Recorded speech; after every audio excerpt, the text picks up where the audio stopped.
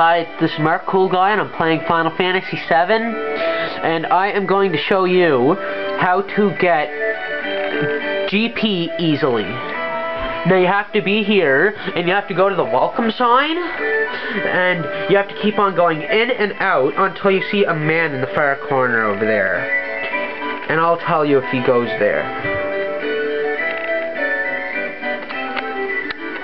I'll just point where he is. He should be right there. And I am going to keep doing it until he shows up there. To show you what it's like. Okay, he's there now. If you can notice, it looks a little different. So what you do is run up there. And then you go and talk to him.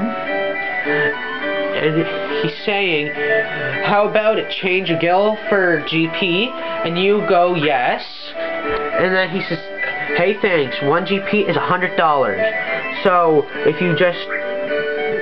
1 GP is $1,000. 10 GP is $1,000. So that's what you do. I'm just going to give him $10,000. And look, that's 100 GP right easily. That's very easy. And then you just click OK.